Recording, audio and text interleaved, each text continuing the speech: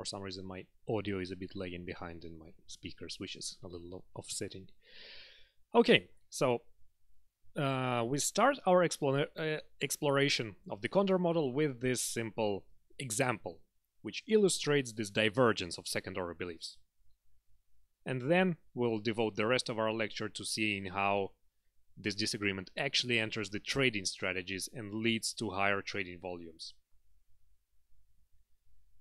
So in this simple example, suppose that you have two groups of traders, label them as I and J respectively, and say that the fundamental value of the asset, called theta, you can call it V if you want, has two components, theta I and theta J. And traders in group I get a signal that's informative about the first component, theta I, plus some noise. And traders in the second group get a signal about theta J, again plus some noise. And on top of that, there is also a public signal about the sum of two thetas. So suppose for simplicity that all of these random variables are mutually independent and normal with zero mean. So what you'll have then?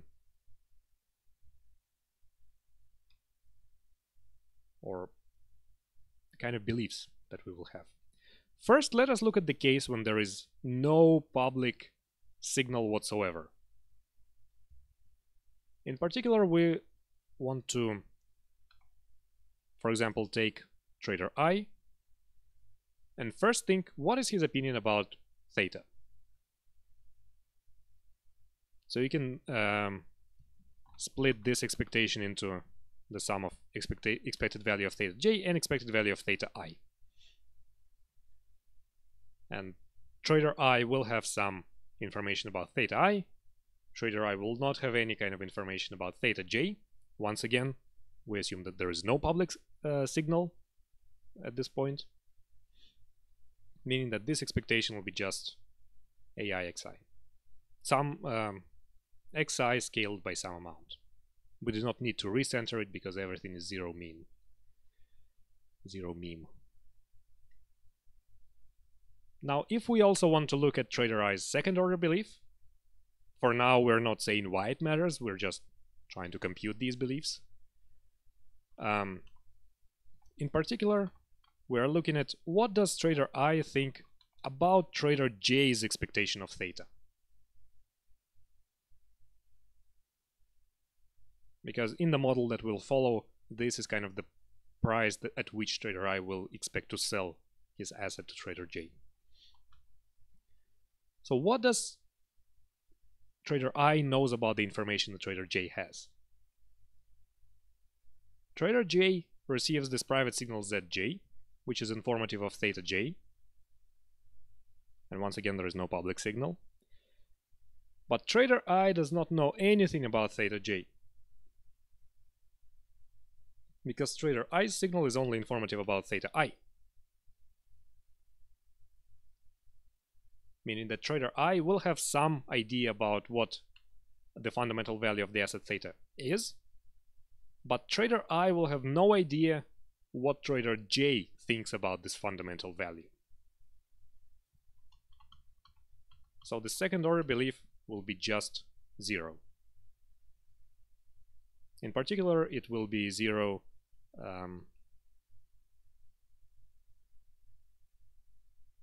I had some thought, but I forgot it within the span of 2 seconds.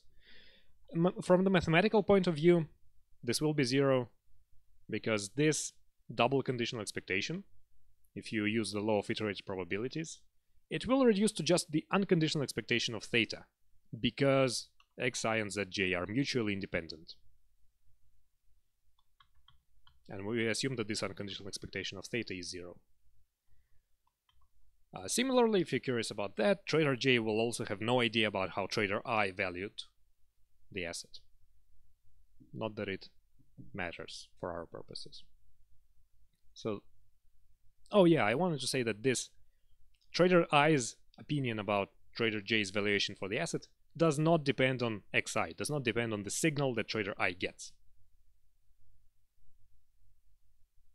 So second order belief is independent of trader's private signal. Now let us suppose that there is a public signal, which we assumed from the very beginning. So in addition to their xi and zj, respectively, both traders observe some common signal y, which is informative about the total theta. Once again, let us start with the first order beliefs.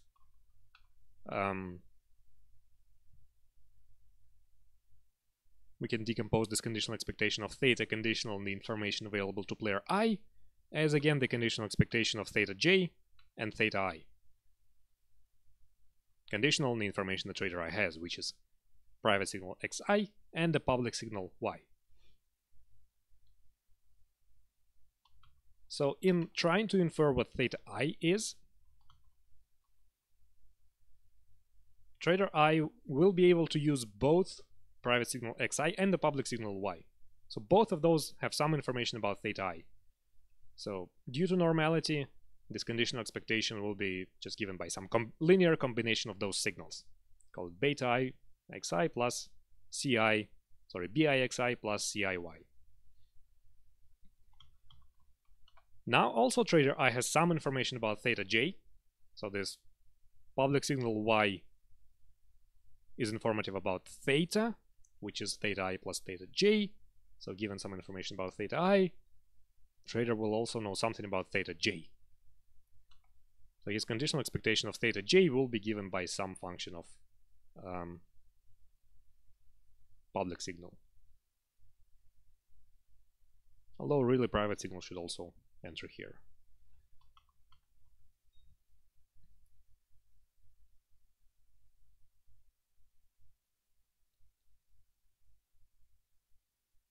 So let us look now at second order beliefs once again. Let us look at what trader I thinks about trader J's valuation for the asset. And if you go through the motions, I'll explain the intuition in a second. If you go through the motions, you'll arrive at this expression, which depends positively on the public signal y, but it depends negatively on the private signal xi. Question from Andreas: where do the ABCD constant come from? You can compute them if you actually compute all these conditional expectations properly using the distributions of all the respective variables. So something similar to what we did on Friday in a long and painful way. Here you can do it a little simpler because you just care about the expectations.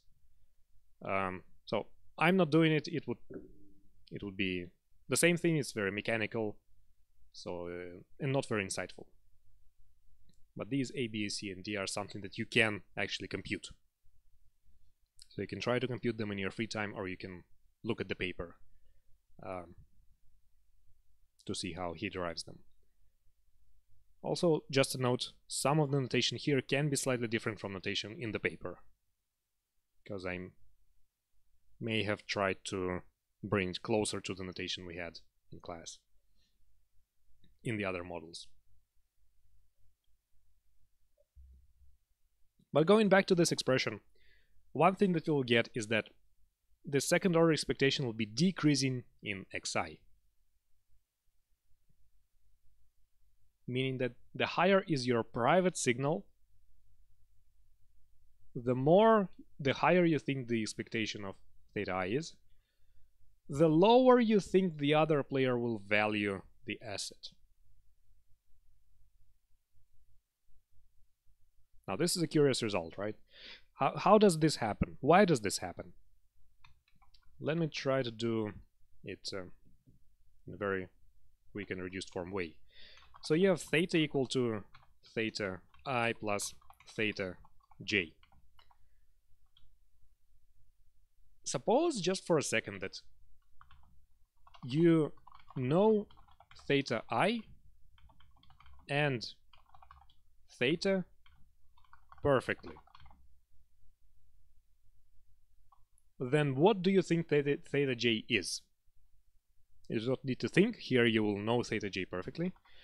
So theta j will be equal to theta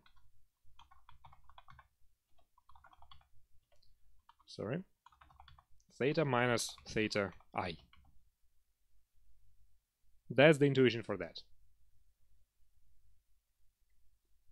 You have a signal about the total real value of the asset theta,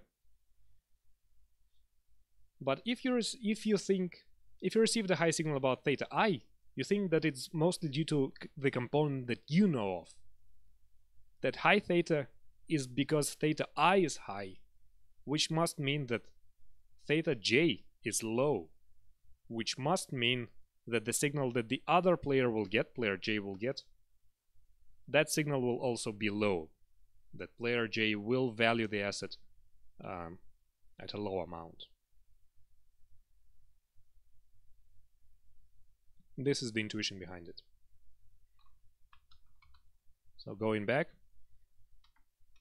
I told you that this is due to very particular construction of these information sets and signals.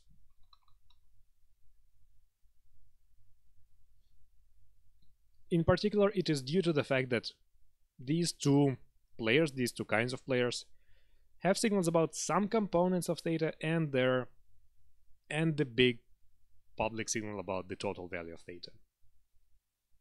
This is not a standard assumption in the model. I am not saying that it is unreasonable. It might quite be reasonable if you have an idea for what theta I and theta j is, and why different players must be heterogeneously informed about those.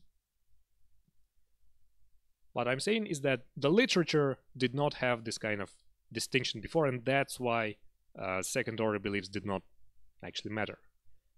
So what you would more typically assume in a paper is that xi and zj are all signals about just theta.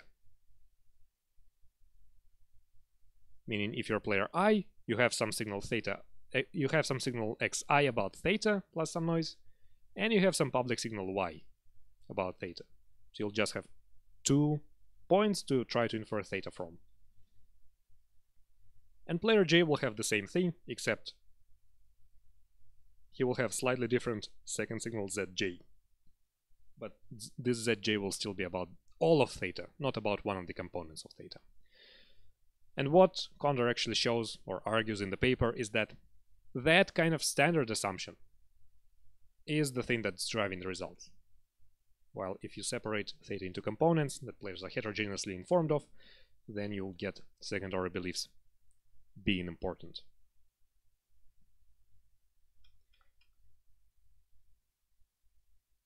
So the main claim here is that this divergence of second-order beliefs, the fact that higher private signal leads me to think that you will have a low private signal, is the thing that will lead to trade.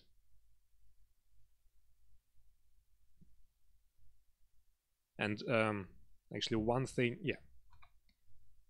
to note is that this divergence grows the more precise public information is. So one way to see it is that if we had, at the point when we had absolutely no private and public information, second-order beliefs were constant, did not depend on private information.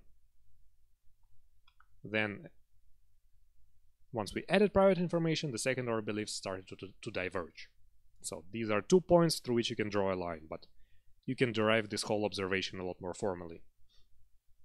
So divergence grows the more precise public information is, which means in particular that if you had some time period without public information, there was no divergence, but then a public announcement happened which generated some public information, which means that trade volume increased.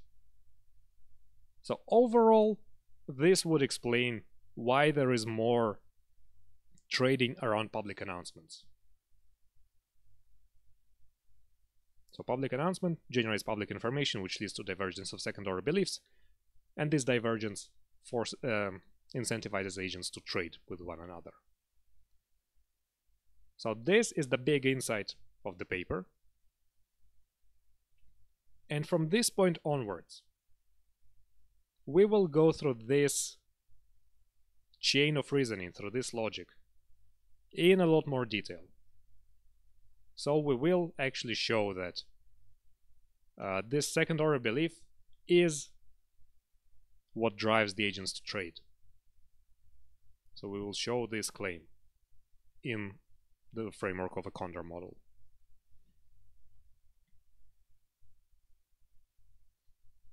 But if you do not follow that formal model, the insight that I just gave you condenses it quite concisely.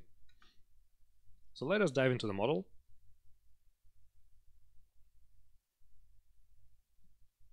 Unless there are any questions so far. So as I advertised, this will be a 3-period model. We have I traders. We have two groups of traders. So I traders and J traders. And they operate at different periods. So in period 1, I traders get to observe all their information and trade with one another and with the aggregate supply. Then in period 2, I traders leave the market, selling all their positions to J traders.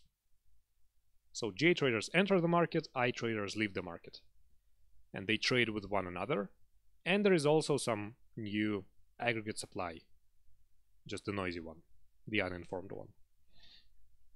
And then in period 3, theta is actually realized, and J traders do get to consume the asset. So they receive value theta from having the asset in the end. Now we will assume that there is a continuum of traders of every type, I and J. All of these traders are thus competitive, meaning they are price takers. They submit individual demands DI to the market. And what we will assume is that they can condition their demand on the price. So if we draw parallels to Kyle model with risk aversion that we looked at on Friday, these traders in our model will behave like the dealer did in the Kyle model, not like the informed traders did in the Kyle model.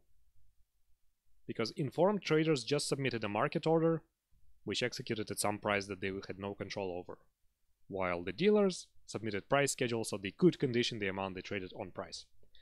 These traders are the same in that they can condition their demand DI on the price. Now this demand DI will be an interior value because the traders are risk averse once again. So they will not want to buy or sell infinite amounts of the asset. In particular, we assume that these traders have exponential utility, CARA, constant absolute risk aversion utility. And given the setup that we set up, the wealth that enters this utility function, W, of these traders will be given by DI times P2 minus P1 for traders I. So traders I submit demand I, they pay price P1 for buying the asset, and then they get price P2 when they sell the asset. And this is their net wealth that they gain from it, and they gain exponential utility from consuming that extra wealth. For J agents, they submit order DJ, they pay price P2 for it, and they get value theta per unit of the asset that they end up with. I realize now that these W's and D's should have small subscripts. So this is W small I and D small I. Here's W small j and D small j. So these are not aggregate values, these are values for each individual trader. Another assumption that we make is about the aggregate supply of the asset. We assume that it is normal in both periods. So in period 1, there is some aggregate supply U1 against which the I traders trade. And this aggregate supply U1 is normal with zero mean and some variance. And then we have the same total aggregate supply U2 in period 2, which is also normal with mean 0 and some variance. Now, I would like to clarify here that this supply of the asset in period 2 includes period I traders who are willing to sell. So for market to clear, what should happen is, no, yes,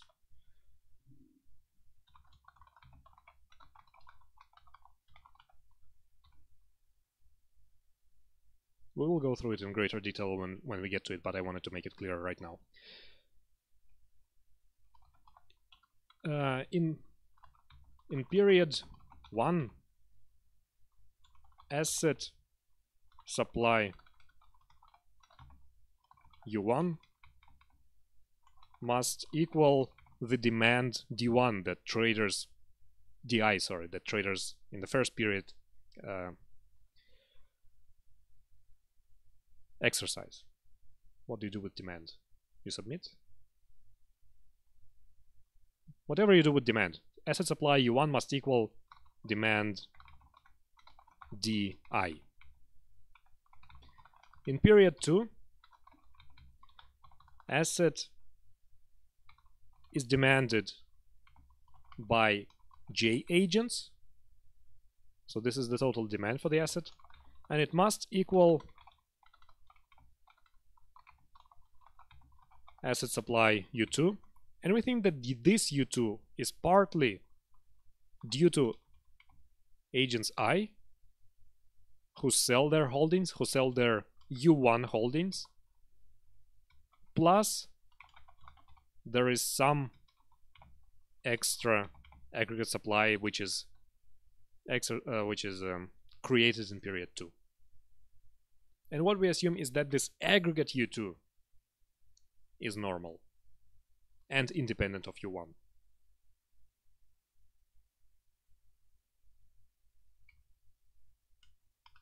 So this is an important and not quite intuitive assumption, so I wanted to go through it in greater detail.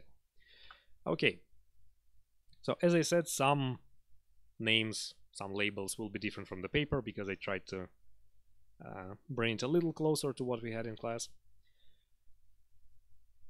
The existence of this random supply, or the randomness of this aggregate supply, implies that prices will not be perfectly informative. So traders J in the second period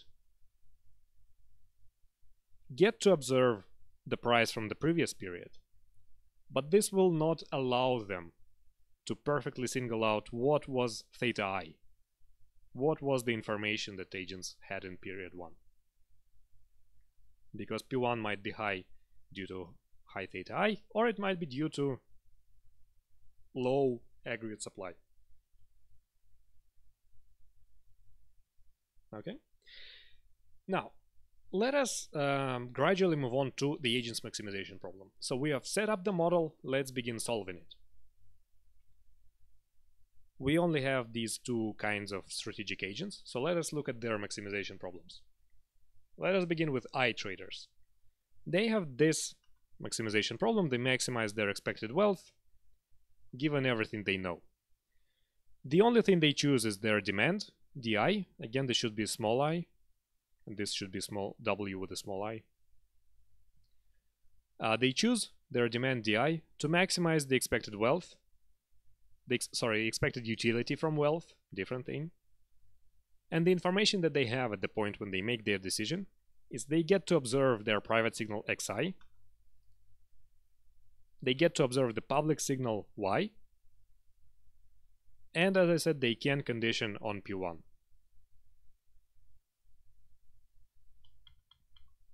So this is their maximization problem.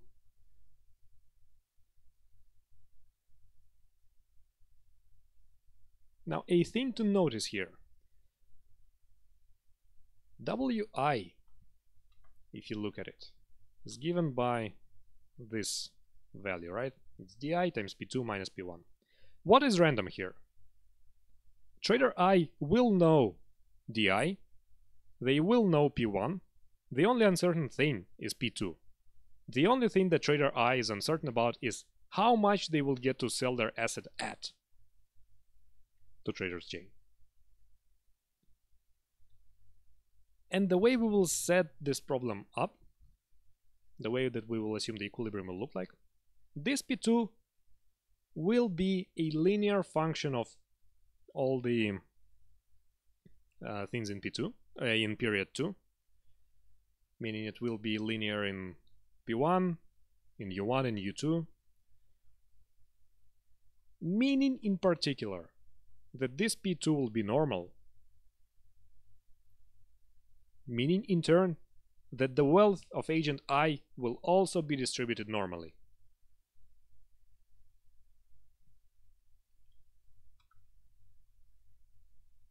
And one thing that you may or may not know is that when you have carry utility and wealth has normal distribution, so this monetary element in the utility has normal distribution, the problem can be written, Kara preferences are equivalent to mean variance preferences. That we know and love.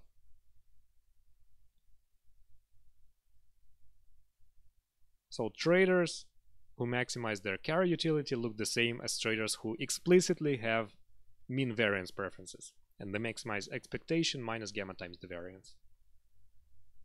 And once again, this is a peculiar equivalence between for the Kara normal model for Kara utility and normal distributions. So we will use this representation, this mean variance representation, to solve the agent's problem. J traders will have the same thing happening to them. In their case, the only random part of their wealth, of their terminal wealth Wj, is theta, by analogy to traders I, and this theta is actually explicitly normal, so it's easier to show that this Wj is normal. So we can apply the same equivalence and solve a mean variance maximization problem, or maximization problem of mean variance utility. So if we plug in the W's into these expectation and variances, and once again the only uncertain terms in those are P2 in Wi and theta in Wj respectively.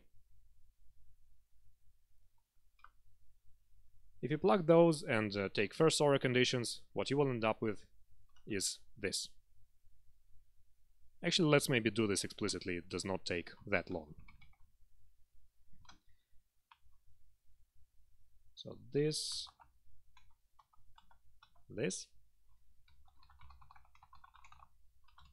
agents maximization. So they have, let's for example look at agents I. They maximize over Di the expectation of Wi conditional on Xi. I think it's a superscript, right? Xi, y, P1 minus gamma over 2 times the variance of this. Same wealth given the same conditioning variables. And this is the same as once we plug in all of the, once we plug in the wealth into these. I actually copy all of this. If we plug in the wealth, our wealth was equal to Di times P2 minus P1. And the same wealth here. Equal to, once again,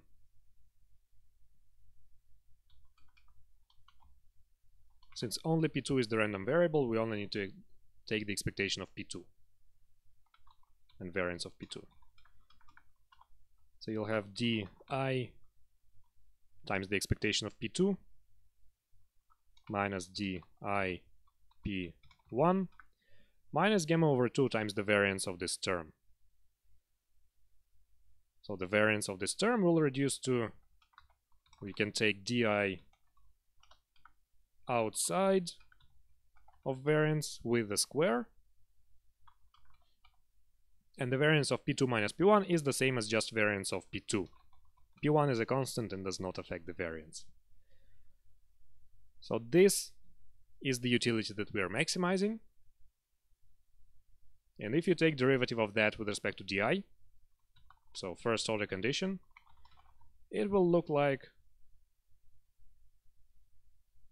once again, let me copy this.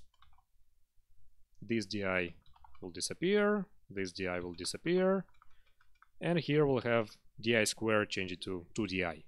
So we'll have just di, and gamma over 1/2 will annihilate with the 2. So this is the derivative of the utility function. It should be equal to 0. If you express di from here in terms of everything else, it will be exactly the same as what we've got in the slides. So it will be given by this, and the same for trader J.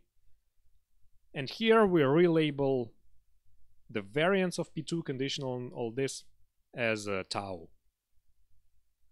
So tau, or the precision of agent's information. Tau square P2 is the precision of agent I's information about P2. Tau square theta is the precision of agent's information about, of agent J's information about theta. Okay, so these are the agent's optimal demands.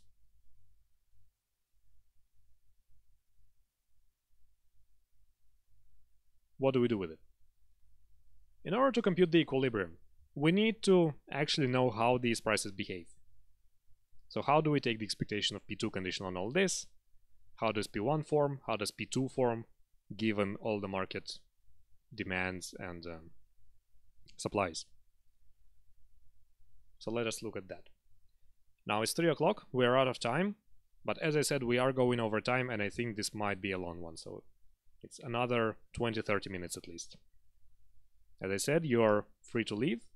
There will be a video available on Twitch, on YouTube, and I encourage you to go through this model, but I've already given you the main insight that we'll get out of it. So, but let us continue going through this model. How do we arrive to an equilibrium? Well, we do our usual assumption that everything is linear.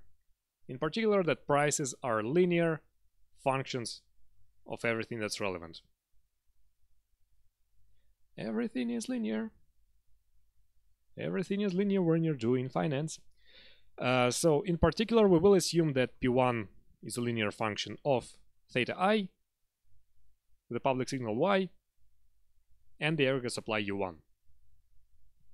One thing to note here: price in period 1 does depend on theta I, on this component of the asset value. However, no single agent in period 1 actually knows theta I.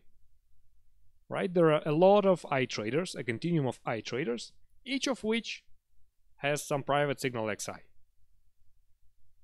But given that there are many of them, there is a continuum of them, the market in aggregate will have a continuum of signals about theta I, which will be enough to perfectly identify theta I.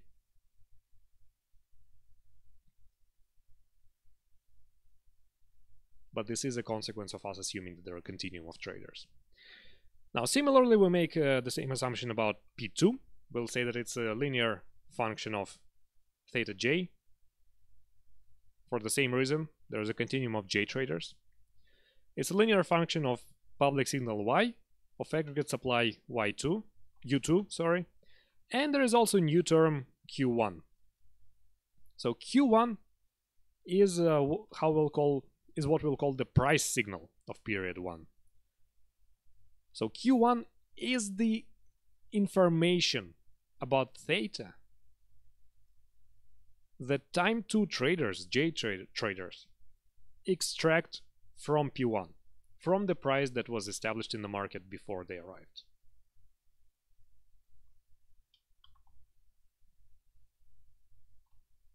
So this is yet another piece of information that J traders have in comparison to I traders that exists in period 2. So we need to include it in the price.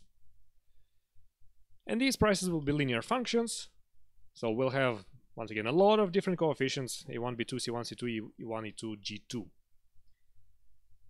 Now at this point, the same question arises. How do we find out these coefficients? At this point, we cannot. So at this point, we are assuming that prices take linear form with some coefficients. Once we go full circle, once we close the model, we will have enough restrictions on all the model values, which will allow us to identify what these coefficients actually are. But we cannot identify them at this point. So at this point, this is just a guess. As well as the guess that prices are linear in everything. Okay, what are these price signals? Just going back to them. How do we find Q1? So let us define Q1 as the conditional expectation of theta I, given price P1 and Y. So this is the information that traders in period 2 have about theta I. And this is the only piece of information that they have about theta I, really. Well, along with the private signal. But how do we find it? Let us look back at this price equation for P1, and let us do some manipulations with it. So let us multiply both sides by U1, divide by A1, and take C1Y to the left-hand side. If you do this, you will arrive to this kind of expression down here in 5, the lower green box. And what you can do now is you can take conditional expectations of both sides. So take expectation of both sides conditional on P1 and Y. What you'll have on the left-hand side is the same thing. The fraction will just remain the fraction. So P1 and Y are random ex ante, but conditional on P1 and Y, these will just be known values. On the left-hand side, we take the expectation of theta I, conditional on P1 and Y, which is what we want. And we'll have minus 1 over A1, expectation of U1, conditional on P1 and Y. And if you do the computation, you will actually see that this will reduce to 0. So you could think that price P1 actually has some information about the aggregate supply U1, but especially given the also have information about the Y. But as it will turn out, this is not actually true, and you cannot extract any meaningful information about U1 from all that. Which means in the end that this conditional expectation of theta I conditional on P1 and Y will be equal to this fraction. In a similar way, you can figure out Q2, the price signal of period 2 price, P2, about theta J. But I don't think we'll actually use it anywhere.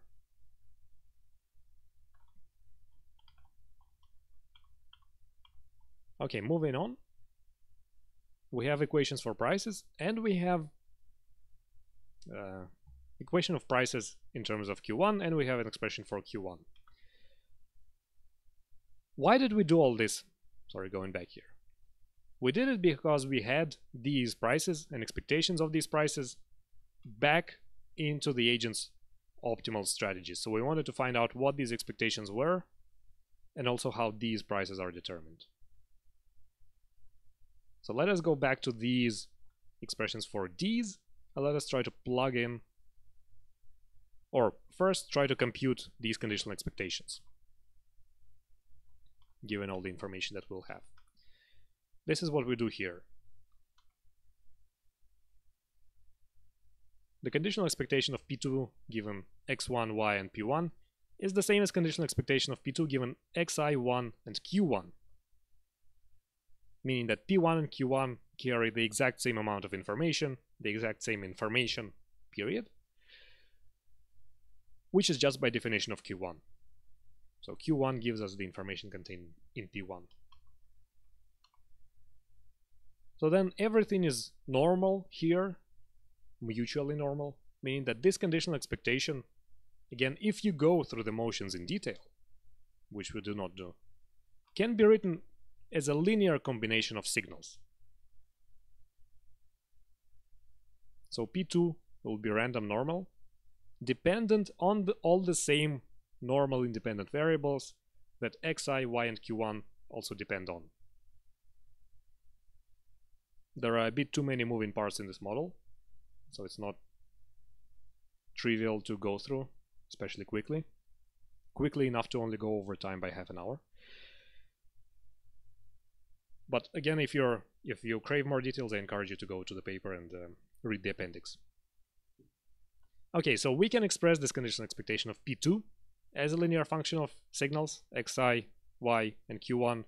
We can do the same for a conditional expectation of theta by the second player, by player j, by any player j. And it will be, again, a linear combination of zj, the private signal, y, q1, and q2. So we do actually use q2. I take my words back. Then we can plug these expectations back into the optimal strategies, and we will get that agent's demands in equilibrium should be given by this. Once again, linear combination of everything we had.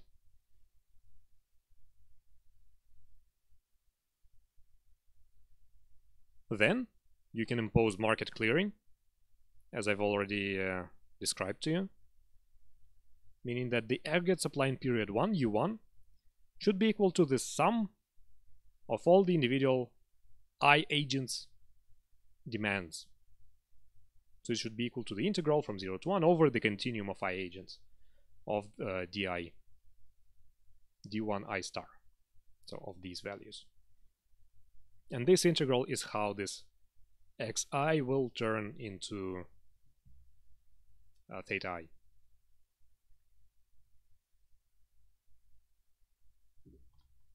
Then you do the same market clearing for U2.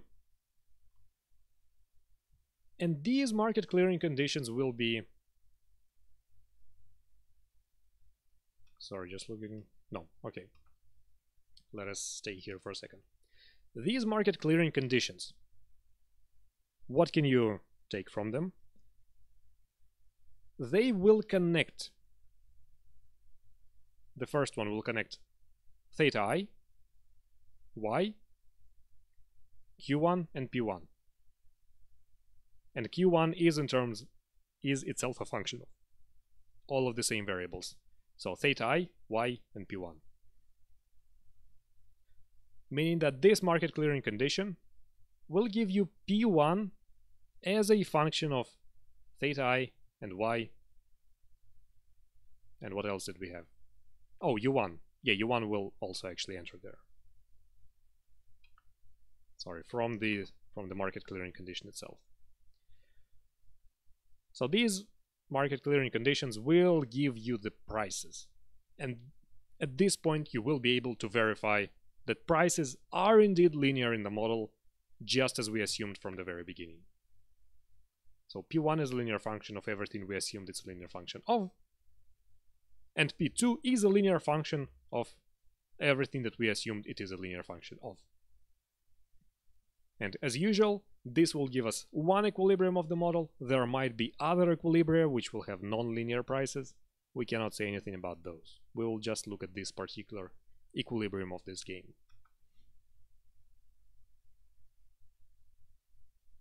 So this is what I just said. From market clearing you can verify that prices are indeed linear. And if you then match all the coefficients, meaning if you take those optimal demands and if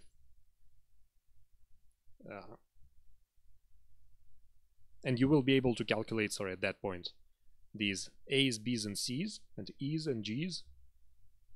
So you will be able to calculate the optimal demands of both players as a functions of their private signals, public signals, prices, and queues. So this will already give us the actually well-defined equilibrium strategies.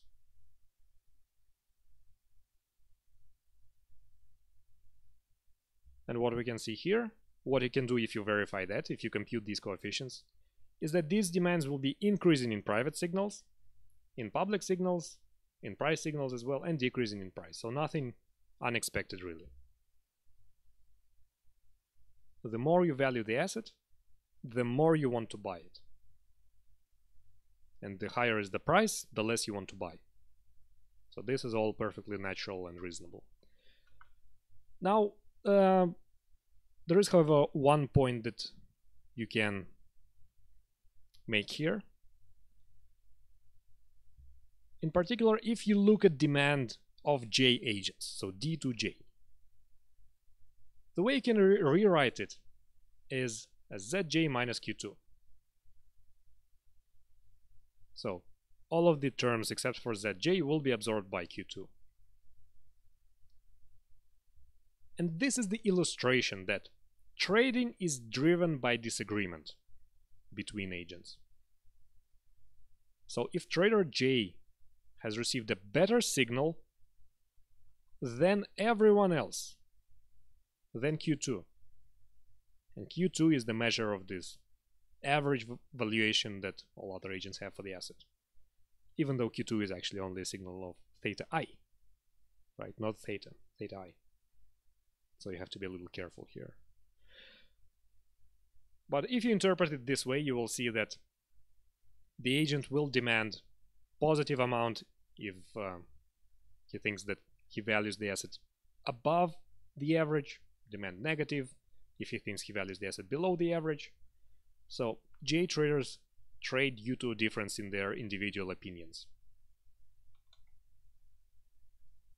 So there will be trade. And now we proceed to period 1. We know how traders in period 2 behave, so we know how to compute period 2 price, P2. It will be once again given by the average expectation, average opinion of period J players, period 2 players of theta, and also depend on U2. And if you plug this price into period 1 player's optimal strategy, you will obtain this lone and horrible expression. But the point that I'm making here is that this optimal demand of player 1, of period 1 players, player I's, will depend on their second order expectation of theta, on their second order beliefs. In particular, they will have some expectation given the information that they have, xi, y, and q1. They will have some expectation of how agents in the second period will be valuing the asset.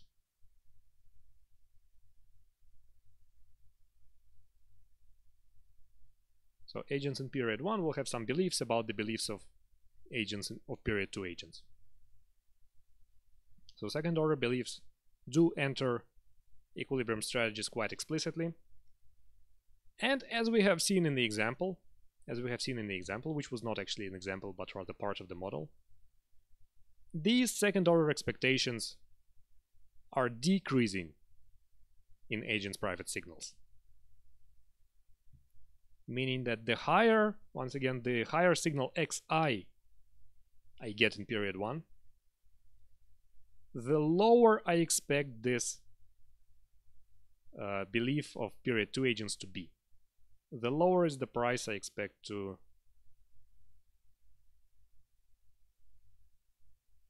receive in period 2 for my asset. So second order expectation does enter equilibrium strategies. And yeah, so this divergence matters. So the paper considers a slightly more general model. In addition to theta I and theta j, in the model, Condor also has theta k, which enters both agents' signals. This is kind of a common component. And he says that if this theta k does not actually matter, then trading intensity, volume, and informational content of prices increase in public information. So the more public information you have, the higher is trading volume. And here more public information means more precise signal Y. So lower variance of epsilon Y. Okay? Meaning that public signals do actually create trade with this information structure. And this happens due to this signal's effect on second order beliefs. So this takes up the most of the paper. He also quickly considers another version of the model, Model 2, which looks at a setting in which both I and J traders coexist in period 1. So they are not the overlapping generations, but rather I traders are have short horizon, so they only trade for 1 period and then they quit, and J traders are living in both periods, so they have longer time horizon. You can think of I traders as day traders and J traders as pension savers, so short and long horizon investors. Within this model, he shows that if mu is the proportion of the long horizon traders, and he derives some comparative statics with respect to this mu. So high mu means that there are a lot of J traders, so there are few I traders, there are few short-term traders, so there is no heterogeneity in trading horizons. And he interprets this as markets being well integrated when mu is high. And vice versa, when mu is small, markets are not well integrated, and in a sense results will be close to model 1 that we just considered. So if mu is small, you will have effect of public information that we just described.